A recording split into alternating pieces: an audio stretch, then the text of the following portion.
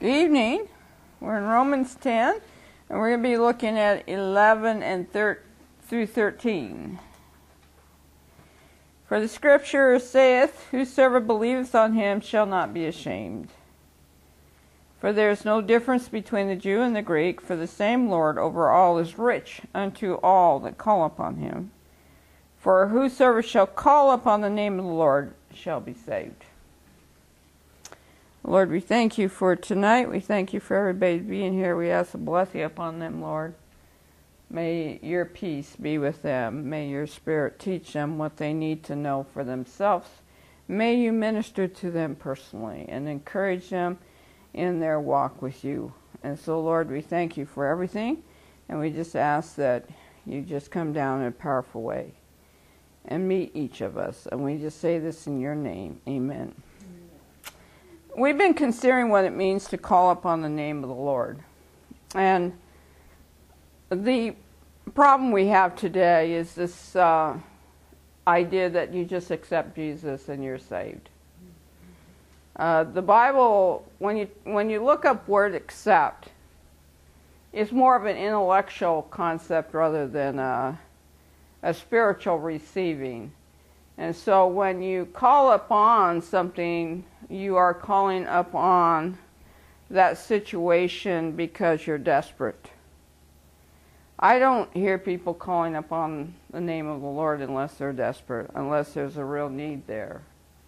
And so what that is showing you is you have to have a real need to call upon the Lord.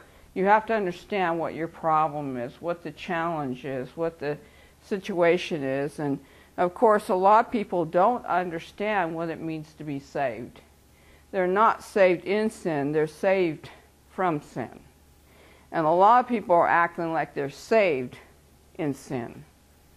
That God's going to overlook their sin, and that's fine. But the reason that you call upon the name of the Lord is because you have a sin problem. There's an unresolved issue in your life, and only God can solve it. And when it comes to salvation, only the Lord can solve that issue. When it comes to sin, only God can resolve that issue. When it comes to your well-being, only God can resolve that issue. And so when we get into this aspect of calling upon His name, there's a lot of implications in that. One is that you will never be ashamed, because once you put all your confidence in the Lord, you have that faith, in the end you'll never be ashamed. You'll never be upset. You'll never be disappointed. Because everything He's promised you, He's going to bring it about. But you have to hold on to those promises. You have to continue to call up and trust Him. You have to rest everything on Him. And it's easy to talk about, oh, I trust the Lord. I'm sure you've heard people say that. I trust the Lord. But when it comes down to the real test, they don't trust Him. And what you see a lot of times is people say, I trust the Lord when it comes to my salvation, but I don't trust the Lord when it comes to my daily life. And making that decision. And yet that is where the real dependency comes on. You've heard the saying, don't put all your eggs in the basket. But with the Lord, you need to put all your eggs in the basket. One basket, Him. And everything that He's done for you. You can trust Him. Now, we talked about the term Lord. Of course, to the Jews, that immediately said that He had authority. But it also set forth His label that He had authority to the Gentiles. And Paul's really laying it out. When you call upon His name, you understand who you're calling upon. He has the authority. He has the power to save you.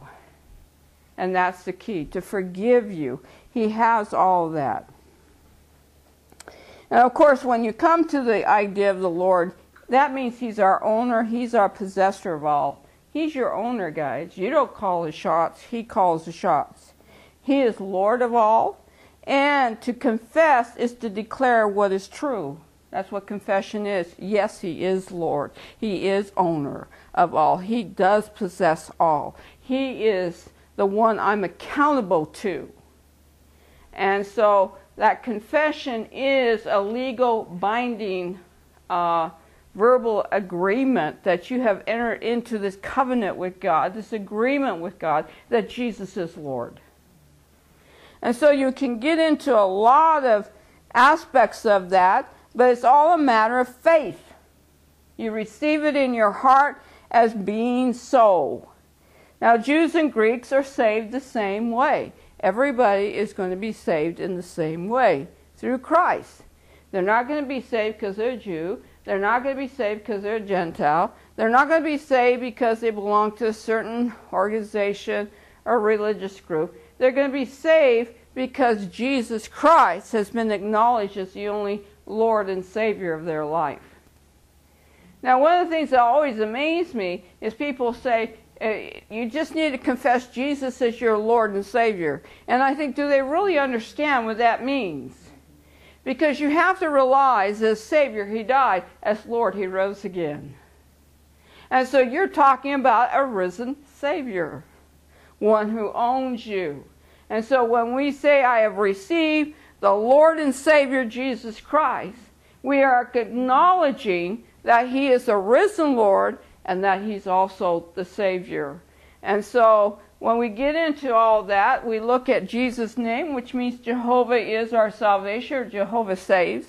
And so basically His name, Jesus, points to His mission to save us. And it's that simple. In the Old Testament, they had Joshua in the wilderness. And in the New Testament, we have Jesus, who leads us out of the wilderness and into all the promises of God. So there's a lot of things that are going on here. Now, it's important to understand faith is the only way you can possess the promises. And why? Because you walk by faith. You don't walk by what you understand or what you see. You walk by faith in what? Towards God, towards who He is, towards what He's done for you. What has He done for you? Well, He died and saved me. Do you really know that? Well, yeah. Who is He? Why is He capable of saving you? It's because of who He is. He's capable of saving you. If you don't have that understanding, you're really not going to trust what He's really done for you. Because you are basing everything not on His work, but on who He is. Because it's who He is that keeps the word, not because of what He can do. And so a lot of people are not placing their confidence on the person of God. They're placing their confidence on the work of God. And granted, the work of God is redemption, but God could not brought it about. He wouldn't have meant what He said if He was not who He was and is. And so we have to keep that very clear. That's why if you call upon, you're going to rest everything upon who? The Lord Jesus, the one who saves. He owns you. Now, if you are walking by feelings instead of faith, you're walking by ideas or conclusions or images, you will end up being disappointed. The problem is when people walk according to their own notions about God, is that when He fails them, He doesn't. But in their mind, He's not doing what He's supposed to do. When He fails them, they blame God instead of themselves.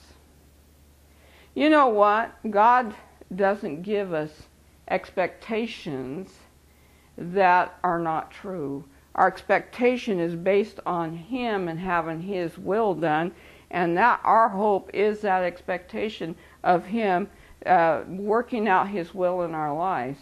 But a lot of people get angry at God because He's not bowing down to what they think. And it's His fault. They're blaming God, and it has nothing to do with God. It's because they have erected God to their own liking, and the God of their liking has failed them because it's not truly God. And so you have to come back to who God is. And that's a big part of what Paul's trying to get through to people in Romans chapter 10. Now, we all know, we talked about how people in the Old Testament called upon the name of the Lord, such as Abraham and Isaac. And we sit there and think about it. we take so much for granted, but what a precious name he has. It's a name that will cause all to bow before him and to confess, guess what? That he is Lord. Now that's something that we already believe. Now I love it. We sing the song, He is Lord. We sing that song all the time. I don't know about you, sometimes at night we whisper his name to calm the soul, and sometimes to revive the spirit. We lift up his name in praise and worship. We know his name. We know that it causes heaven to bow. We know that it means that in the end, that new life, that resurrected power of that new life is going to be raised up in us because of who he is. We know his name, and because we've called upon his name. If you're saved today, you have called upon his name. The name of the Lord, and because you have called upon his name, you are saved. Now, in the Bible, you shall be saved. That can be optional. If you don't do it, it's not going to happen. Now, you can't get to heaven without calling upon the Lord of all. You can't get to heaven. You can't get to heaven without the King of heaven, the Judge of earth, and the Savior of the world. You can't get there without calling on the Lord, because he's all those things and he's so much more. However, Paul is about to present an important case when it comes to evangelizing the Jews, and it's true for the Gentiles. He will bring out 4 points. They're very important points when it comes to sharing the gospel. Now remember, if one truly calls up on the name of the Lord, they shall be saved. So what Paul is about to do is present something to you that a lot of times people never go past 13 to see. But we're going to see it because we're looking at every scripture in Romans.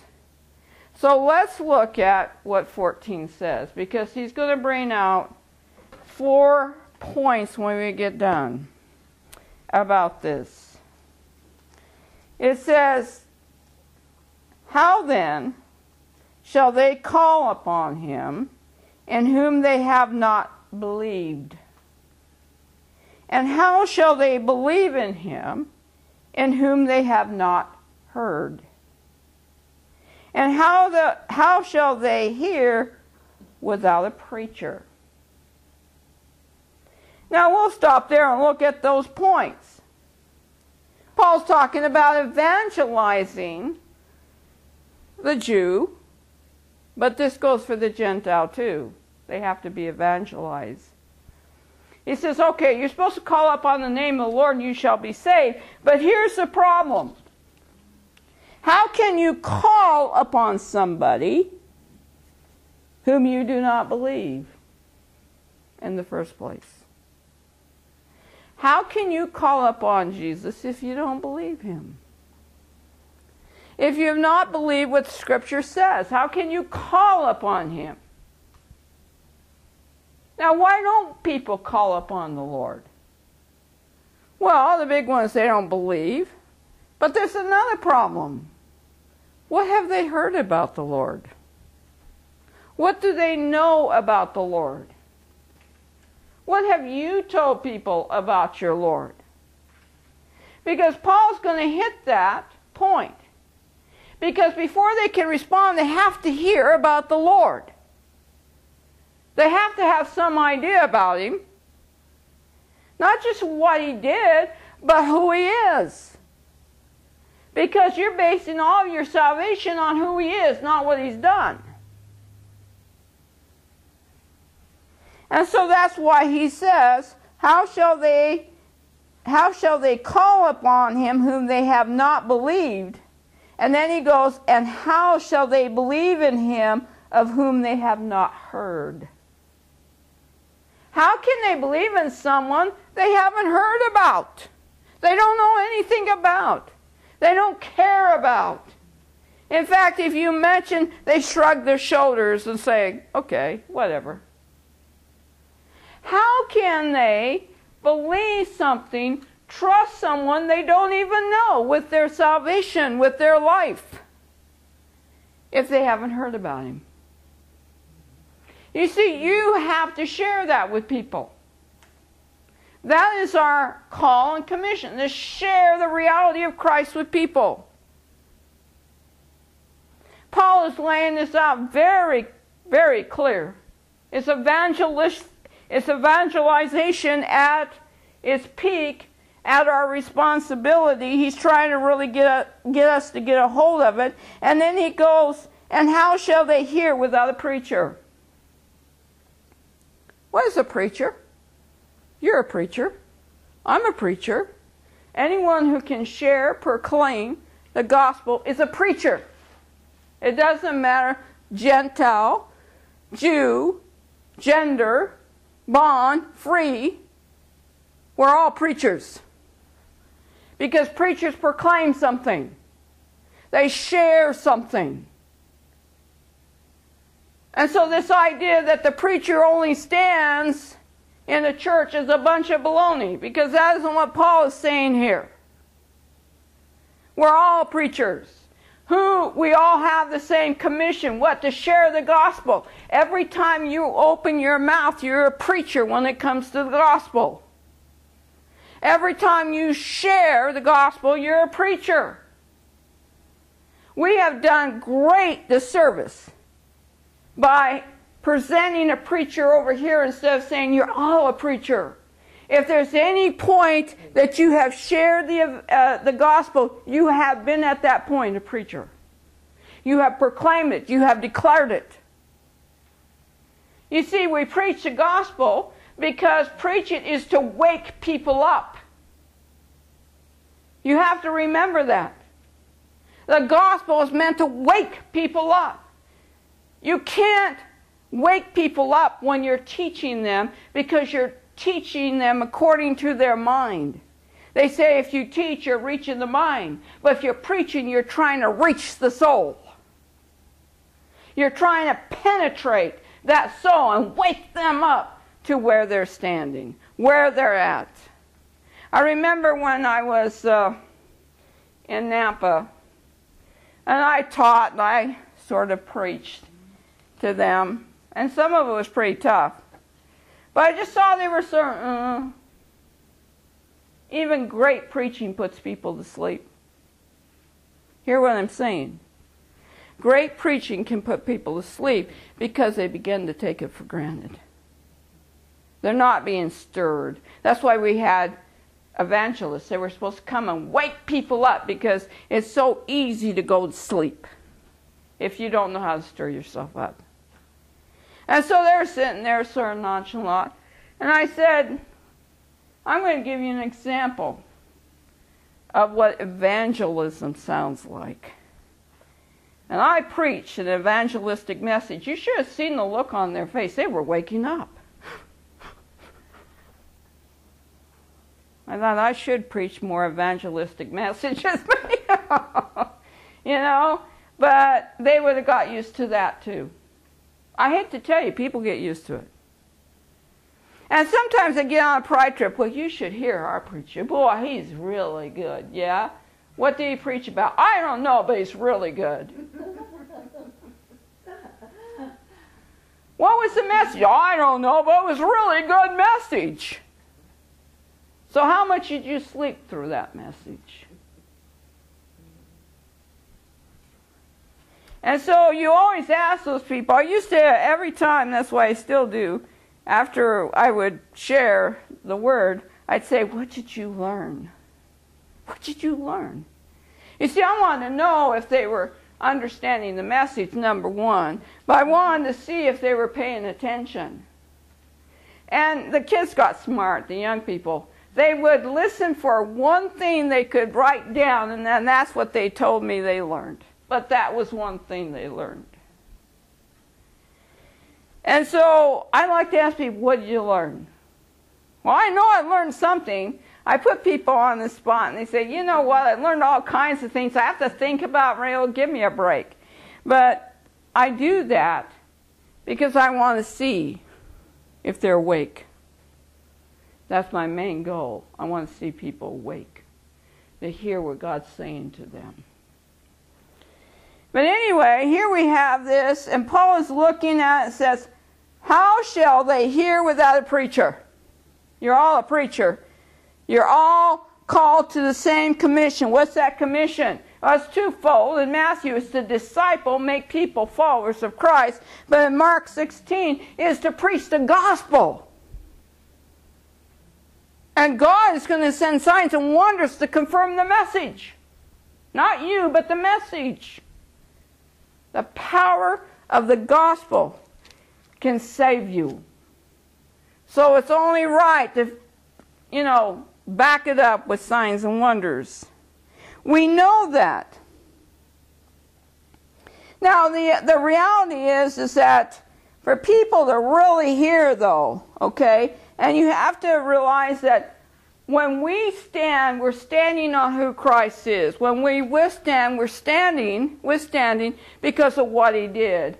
And we continue to stand because of what He promised us. But you begin with who He is, the truth. And you have put all your faith in that. And so the whole purpose is to bring people to the place where they can stand, withstand, and continue to stand. And to do that, they have to begin knowing who their foundation and cornerstone is to do that. We need to talk about who Christ is. We know that Jesus made a very important statement to Peter, because you have to remember something. The Godhead is involved in salvation. The Father draws you to the Son. The Son invites you to Himself. And the Holy Spirit convicts you of your need for the Son. They're all part of salvation. And that's why Jesus told Peter, He says, who do you say I am? Well, He first said, who do others say I am? And then He said, who do you say I am? And when Peter said the right answer, He says, no one revealed that to you except the Father, through the Holy Spirit. You see, I want you to know, you can intellectually know all kinds of things, but it's only when God reveals it to your spirit that it becomes truth to you. If it hasn't been revealed to your spirit, you can't stand on it. It's going to be dead letter to you. So here we come to this reality, is that you have to have an open heart to hear, the eyes of faith to see beyond the world, hearing ears to hear what's being said by the Spirit, believe and receive it as truth. Do you want the truth, or do you want to hold on to your own reality, which basically holds on to foolish notions about God, religion, and etc.? We are God's mouthpiece, and we possess the life of Christ, the truth of His gospel, the testimony of salvation. That's what you need to possess as a Christian. And if you don't have it down, you need to get back and say, God, what's missing in my life? Because I'm the voice. I'm the hands. I'm the feet. I'm the extension of you. And I've been commissioned to do this. I've been called to do this. I've been given an opportunity to do it. And He says in verse 15, and how shall they preach except they be sent? Now that's a big one. How do they preach unless they be sent? I want you to know that, as I stated, our Great Commission doesn't belong to a few. It's not limited by any boundaries except by our own notions and fears and prejudice. We are all to proclaim. And you have to remember, it's so easy to invite someone to church so the pastor will preach the gospel. We hope. How many preachers are really preaching the gospel? You have to think about that. You know what makes the gospel real to somebody? When they look at your life and see you as a living epistle who's walking it out. And you've got something they want. That's what they're looking for. They're not looking for fluff, religious garbage. They're not looking for someone that's like them. They're looking for someone that can save them from themselves. They're lost, they're hurting, they're wounded. They're looking for something real. And we should be the living epistles of what's real. And it's all because of why? Because we have been sent. How many of you realize you've been sent? You see, the Father sent the Son. And the Son said to his disciples, I send you. What's the commission? I send you. What's your responsibility? Go. But you say, oh, well, I don't have a method down. One of the things I've listened to is people's methods. Man's methods to get people saved. You know, a lot of times it's just seducing them, getting them to say a prayer. I want you to know that if you're sent, there's no method. Man's the method. The Holy Spirit determines how he uses you. Man is God's method. And when man gets into his 2 cents and he tries to devise a method, he might get a few here and there, but basically most of them are going to get on a sentimental whatever trip or go through the sinner's prayer, and it's not going to mean a thing to them. You see, the Holy Spirit has to impact your life. And God enables us to be witnesses. To do what? To preach the gospel. He empowers us with the Holy Spirit.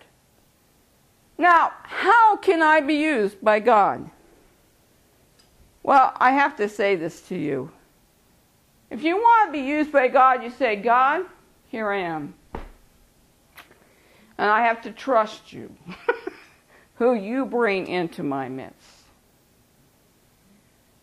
God, you are the one that prepares the vessels. You're the one that prepares the hearer. You're the one that prepares. You equipped. And you have sent me. But you're going to have to bring the people my way. Do not go to the bushes. Let God bring the people out of the bushes to you. But you have to avail yourself to that. You know, I love Jeanette. She's spontaneous about everything. She'll give a track out. She'll do this. She'll do that. I'm not that way. You know, I should say that about myself. I want to get to know somebody. I have a different way of evangelizing. And like I said, everybody has to come to terms with how they evangelize. It's all different. But people, you're the method. And God will show you the means. But you have to avail yourself to that. And so, man needs to quit looking for methods and avail himself. Christians, God, here I am.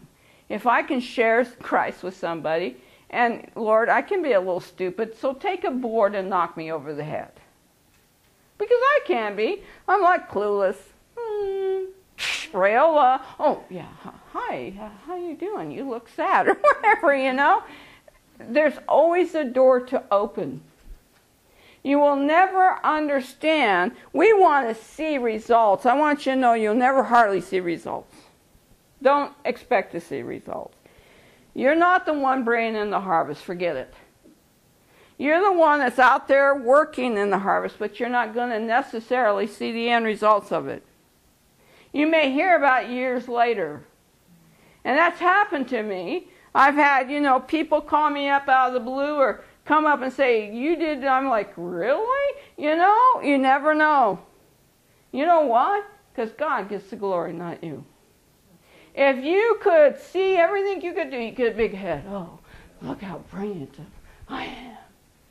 Yeah, you just get knocked off your pedestal and, you know, you just stole God's glory. And I've always asked, Lord, don't let me touch your glory. And so he keeps me from knowing a whole lot. Praise God, because my conceit is big, and I don't want to know it. Because you know what? It's his business.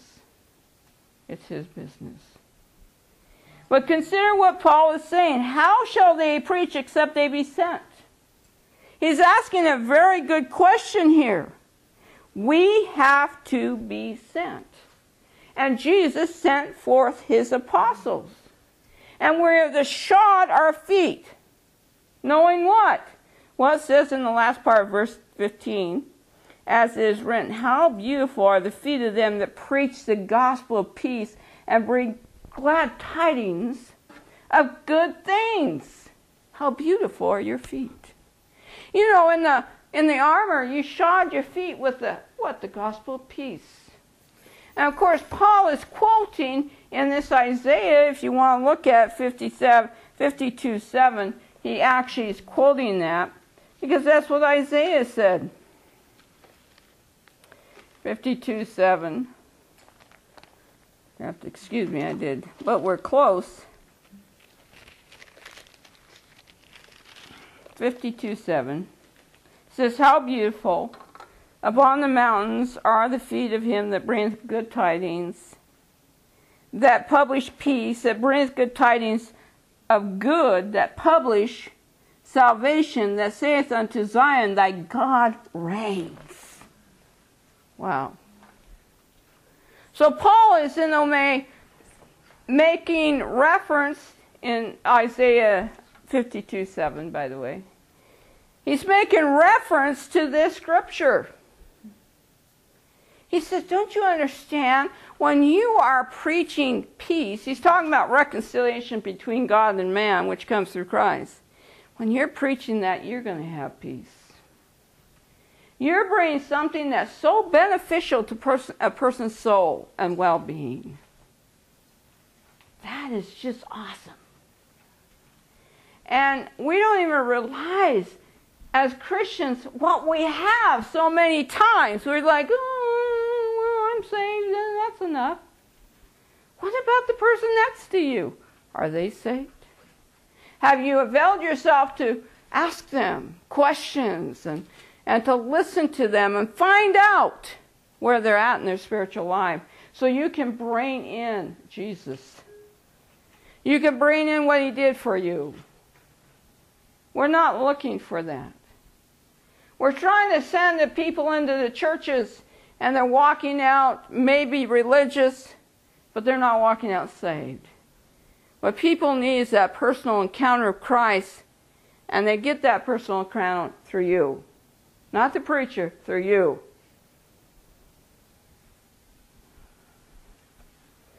I remember that there were two ladies that was used in my salvation.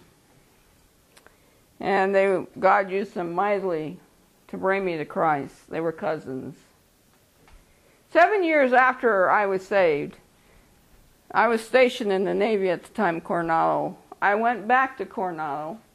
I was visiting somebody back there.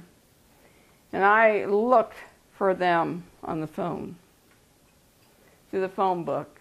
We're talking about San Diego.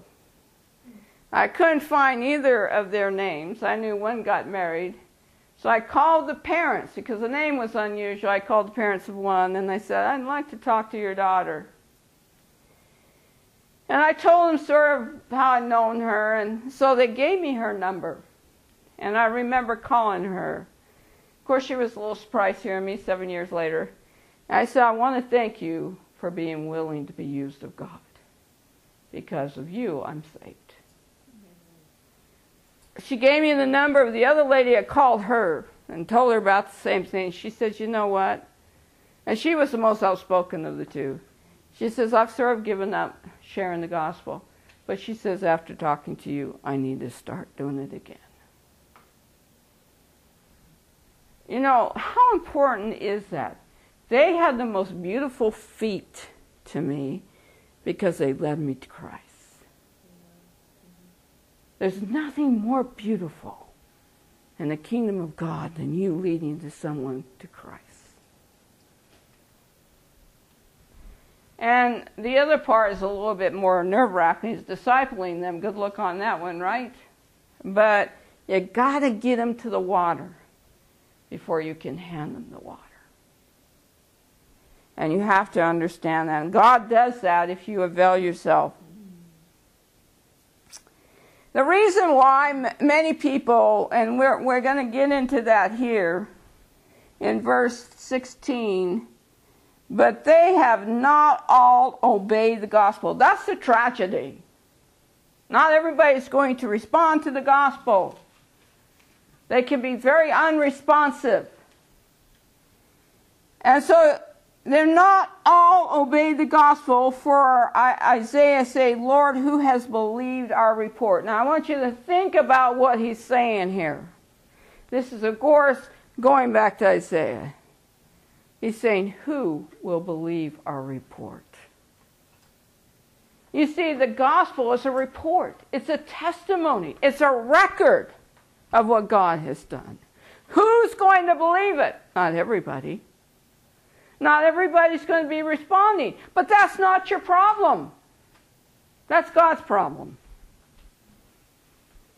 The Bible, they use the terms all the time, you know, his word will not return void. That's true. But what people don't understand is God's word brings people to crossroads.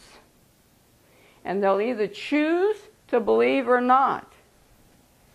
And basically, if they choose to believe that salvation, if they choose not to, then when they stand before God, God's going to say, remember, I brought somebody to you, and you didn't believe. His word at that point becomes judgment. And there's no way they can falsely accuse God that they never heard. Please hear me.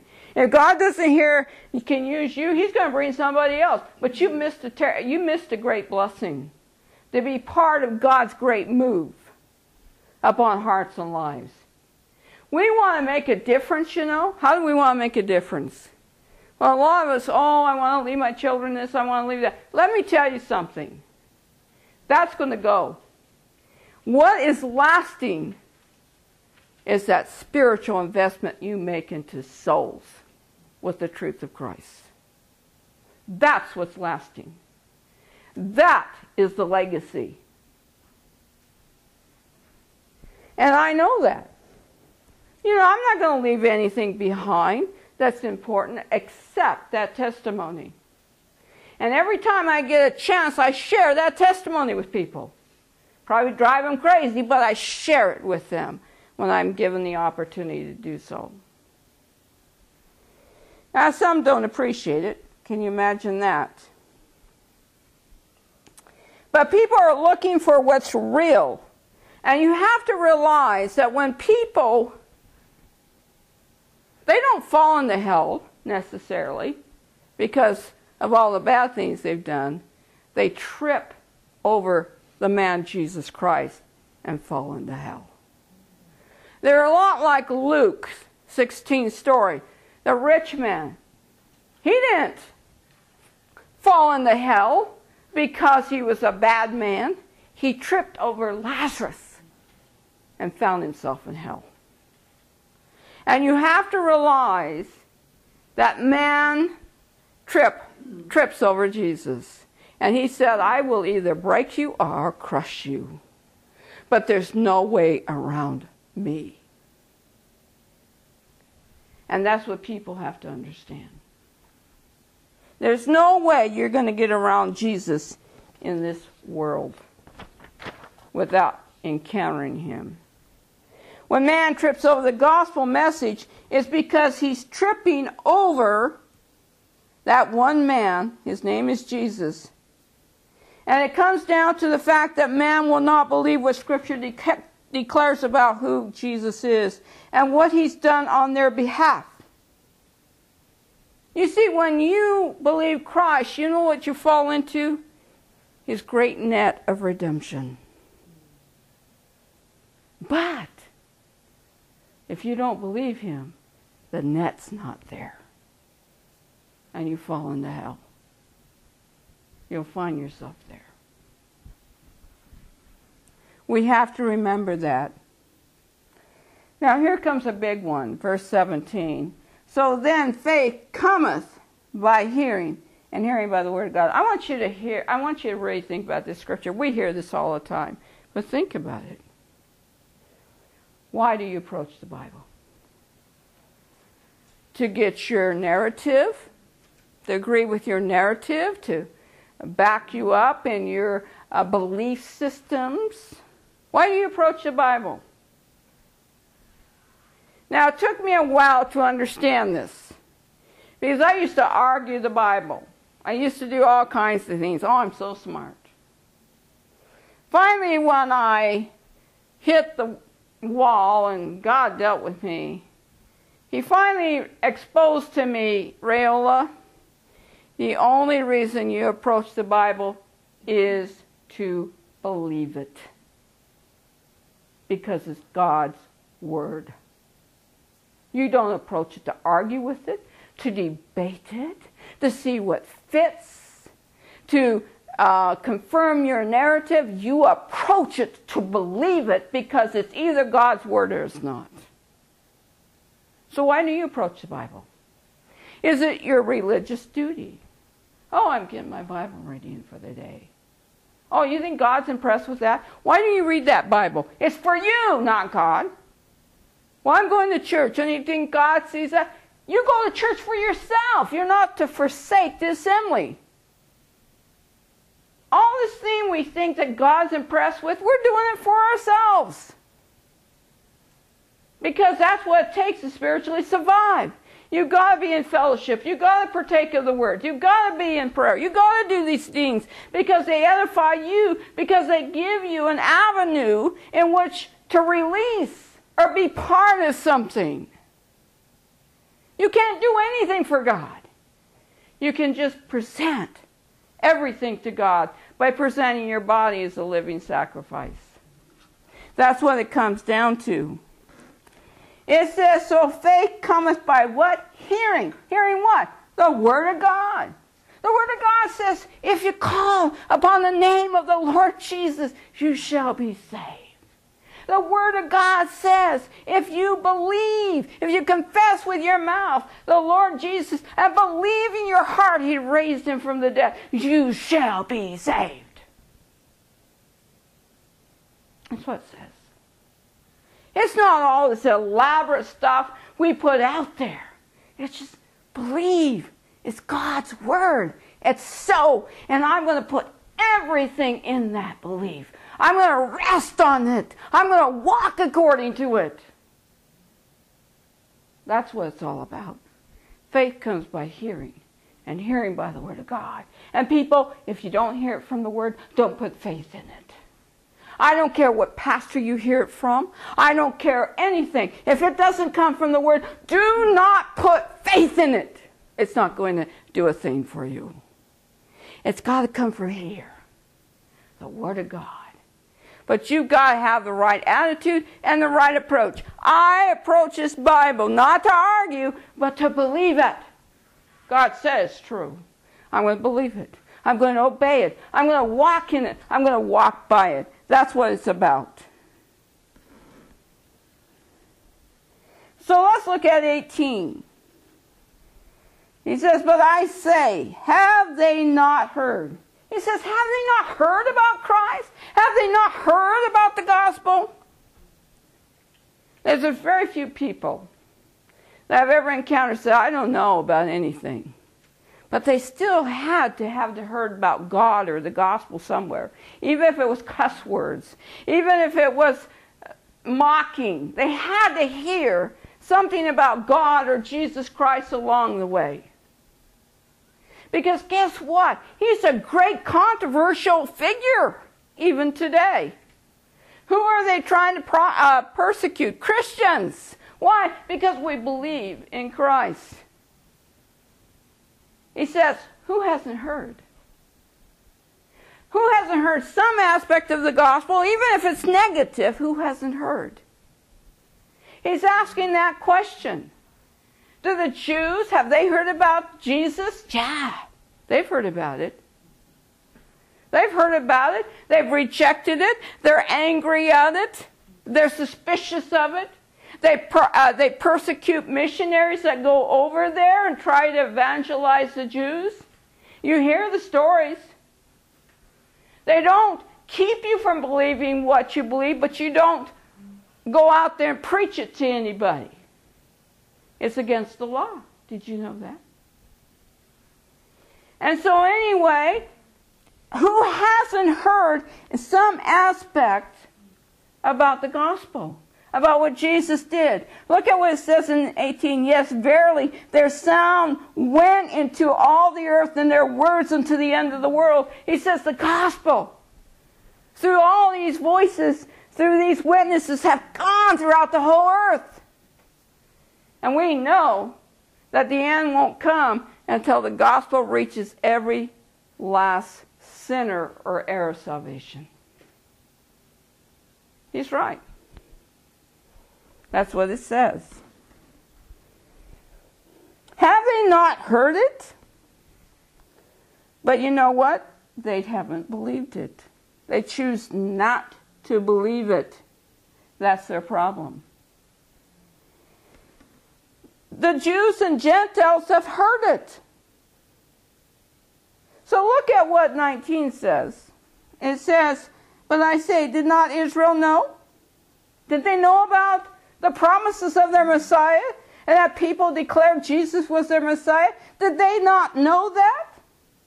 He says, first, Moses says, I will provoke you to jealousy by them that are no people, and by a foolish nation I will anger you. Who's he talking about? Moses is talking about the Gentiles. Because the people of Israel, the nation of Israel, did not receive their Messiah. He says, I'm going to provoke you to jealousy by using people you think are foolish, by nations that have no clue about me. He's talking about Gentiles. Why would he provoke us to jealousy? Provoke them to jealousy? Because then they would see we're, guess what? Receiving blessings and promises they're missing out on. And it's all because of the Messiah. You see, this has all been prophesied. This has all been prophesied. There's nothing new as to what's happening. And so when you look at it, remember what John 1 says. Let's look at that in John 1. I take you here because this is the problem with the nation of Israel. Not every Jew. We know some Jews receive Christ. But the nation itself, this is their problem. We're looking at verses 10 and 11. It says, he was in the world, and the world was made by him, and the world knew him not. He came unto his own, the Jewish people, and his own received him not. That's how it worked. It's talking about the nation, not every Jew, okay? Because we know some Jews have come to Christ. Now, they would try to, actually, and when you look at the Jews, they would try to silence him with death. But guess what? He rose again, leaving an incredible witness behind him. He rose again. That's why it says that you believe in your heart that God has raised Jesus. You believe that. Because upon his resurrection is all the promises of eternal life founded on, and the victory over death. So, let's look at 19 and 20, and where that comes from is Isaiah 65:1 speaks of this group of people that God uses, meaning the Gentiles. Remember, we're considered dogs beneath them. Isaiah 65:1, because he's going to get into this a little bit more when you get in chapter 11, so you have to really sort of get a hold of this. 65:1. He says, I am sought of them that ask not for me. He's talking about Gentiles.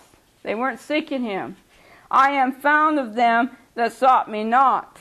Again, he's found by those that were not seeking him necessarily. Behold me unto a nation that was not called by my name. Again, he's talking about Gentiles. This was all prophesied in the Old Testament. So why try to bring or move them to jealousy? That's what he's doing. He's trying to use you and I, Gentiles, us dogs, us individuals, to move them to jealousy. And why? Well, look at verse 21. But to Israel he saith, all day long I have stretched forth my hands unto a disobedient and gainsaying people. He says, even though you've rejected me, and I'm going after this other nation, these other people, because you're rebellious, I still stretch my hand before you to reach you. And you still continue to be rebellious. He's still stretching his hand towards Israel today. They're still being rebellious. They're still rejecting the truth that he's their Messiah. But you have to think about this for a minute, okay? Here we have Gentiles who did not know God seeking him out, but for many in the nation of Israel, they have remained unresponsive towards their Messiah. That's the key. You cannot be unresponsive towards Jesus. But in spite of it, how he has constantly stretched forth God, his hand, even to them in their disobedience. Now we can look at the foolishness of Israel's unbelief, but we must keep in mind something. We have all heard some aspect of the gospel. Maybe every one of you should have heard all of it here. And how we have responded to it is the real key. It is not just a matter that you simply heard it. What counts is, do you believe the account that God has set forth in his word about Jesus? Have you really believed that account? Have you believed it is so, that he is everything the Bible says he is, that you have received it as being so in your heart? And the reason we do this is if the Jews, who should have known better, missed it all. They missed it all. They had prophecies, they had everything. How easy will it be for the Gentiles to miss it too? Because of their philosophies, their idols, their beliefs, their self-sufficiency and arrogance. People, it's easy for us to miss it too. And so we need to be prepared, to be that preacher, that vessel, and say, Lord, here I am. I may not have my testimony down pat, but Lord, you can bring the person to me that I still can share what testimony I have with them. I'm here, I'm available. Have your way. And so I want to encourage you to do that, because Paul's right. How can you expect them to call upon someone they don't even know? Really know? How can you expect them to listen to you about someone that they don't even care about? And it's the Holy Spirit that can make that happen, but he wants to use you and I to cause that person to respond to the Father's drawing, to the Son's invitation, and to the Holy Spirit's reproof of sin.